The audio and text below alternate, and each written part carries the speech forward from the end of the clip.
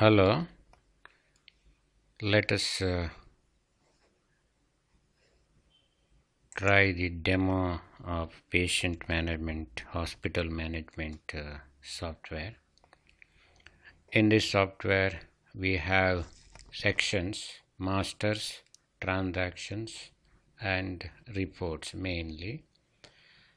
First, let us consider some masters, say clinical examination. Say you can click on that. So then you can type any clinical examination name, like we already type scanning, dressing, cleaning, etc., or as per your requirement, and click save. And you can change this heading also by typing something, and update clear. So you can also search. You can search by typing name also, for example say initial name, so it searches. You can click and you can update. So here we have clinical examination master, other findings. Same way we have clinical, like other findings, lab investigation, say whatever that, for example blood check, urine test, etc. You can type. These are headings to do the transaction. So then treatment master, say what, whether it's a drip or stitching, something like, you can type. And same way you can save, update, and search. No different. These are identical masters. We have two fields only. And here you can type prescription name, that is tablet or capsule, or syrup name. You can type any other prescription that you want to prescribe to the patient, so that can be recorded here. And we have disease history masters also, to maintain the patient like sugar, asthma, acidity, so everything you can record it here. So these are masters. And consultancy master is also there. So this consultancy master is for generating the consultancy say receipt, and dressing charge, stitching charge, etc. You can details also you can type there if you need. So these are mainly masters for doing the transaction. First main transaction will be the registration of the patient. So here you can type the patient name, middle name, last name, address, and the gender, male, age, phone number, and some other details. Then you can click save. That record will be saved and it appears in the table. If you want to edit this one, you can click on that. Say that record will be loaded. For your purpose, say you can if you want to maintain some short details about diagnosis and treatment, you can type. Once the treatment is here recorded, you can change that one. Say you can view this history, what are the treatments provided to the patient, diagnosis details, etc. And you can also view the status here, view status.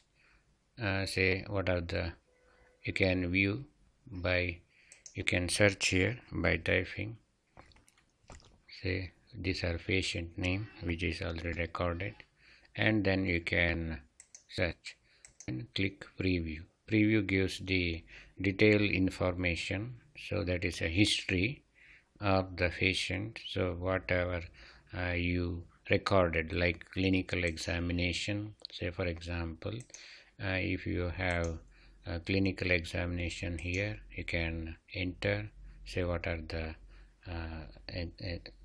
that clinical examination did to the patient. Say you can choose the patient name and choose the head from the master. So if you want to give some details, Okay, otherwise press enter, then end save, so that record is saved here. So similarly other findings also you can record. If we say this is the patient name, and you can select the record from the master, then save. Other findings also saved here. Similarly you can record lab investigation details here, and prescription details here. What are the, say for example, you can choose patient name, then this is the quantity you want to prescribe, some other details. Say this is the prescription. So then after the completion of the prescription, press enter, save. So do you want to print? If you want to print, yes, print. Say if you want to print the prescription, after saving, go to print and click the print preview. So this is the prescription that can be printed here. So then you can go for recording the diseases. Say you can consider the patient name, and the patient is suffering from asthma. Okay, you can enter. So like that, the diseases you can type for your reference, and allergy of some you can type here. Say name of the patient you can choose, and you can type allergy about the food or capsule. Say for example Dolo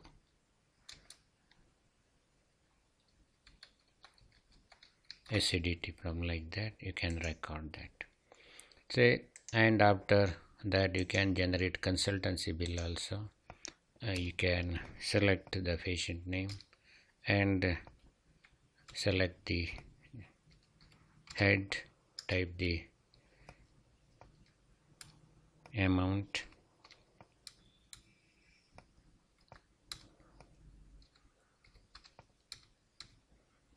then you can click and save.